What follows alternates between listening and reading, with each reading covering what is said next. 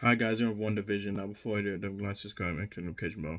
But it really helps the algorithm. So this is a mini series, and this was the first TV series in the MCU, and this was part of Phase 4.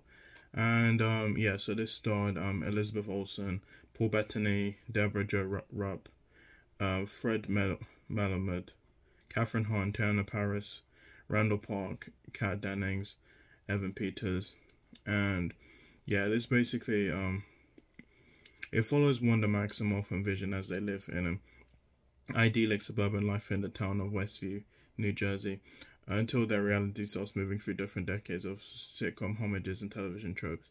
That's around for 9 episodes. I thought the first 2 were kind of just filler. I saw that first one. It was based on around 50 sitcoms. It's from 50s all the way to the 2010s. And I thought the first one was kind of just filler, and the second one was kind of just filler as well.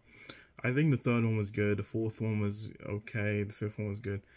And 7 and 8, like, I'd say episode 8 is when the show like actually picks up, and that's the main storyline for episode 8. 6 was the Halloween episode. I like that one. Episode 9, I thought the finale was okay, but it's okay. I feel like I kind of think it would have been better if Doctor Strange showed up. If Doctor Strange showed up and then it set it up, Multiverse of Madness, I would have done it. But that's when I started getting used to that they were never gonna have the big actors in the TV shows.